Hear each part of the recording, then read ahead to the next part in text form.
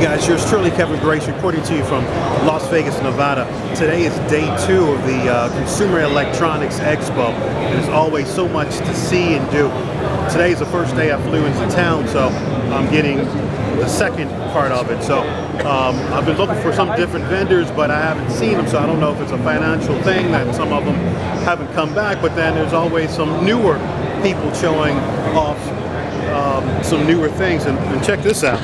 Somebody's got a remote control car over here.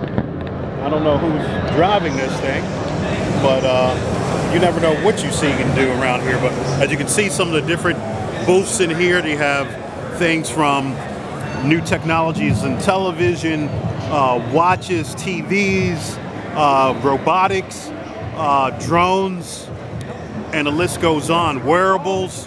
So always something to see and do. But if you ever do want to come here to the Consumer Electronics, you have to get your tickets in advance and register in advance. You have people from all over the world, from different Asian countries, Europe, and of course here in the United States. But it's just phenomenal stuff that you see in here and everything else.